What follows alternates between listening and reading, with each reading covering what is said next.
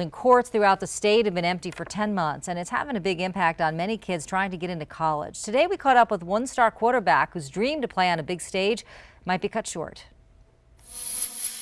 This is what Ryan Cook was hoping college recruiters would see this season, him playing quarterback so he can earn a scholarship to play for a football powerhouse. Especially when you love the sport and kind of want to be those guys. So when I was younger, it started to become a dream of mine, and I've always just worked for it.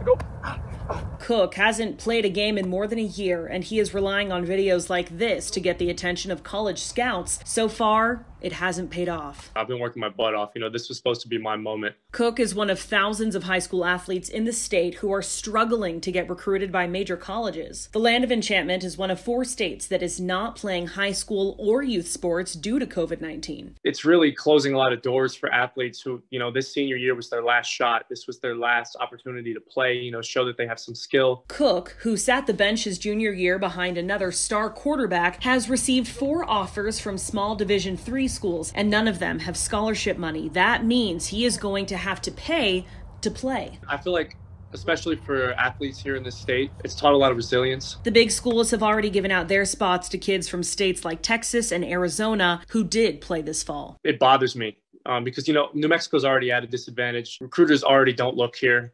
And for us to miss out on a season in a place that's playing right next to us, not even right next to us, all around us, it's just a punch in the gut. Brittany Hope, KOAT Action 7 News. The New Mexico High School Activities Association was planning to play fall sports in the spring. So far, no schedules have been published. On Action 7 News Live at 6, we talked to the head of the State Soccer Association about how players are traveling out of state to play so they can get noticed by recruiters.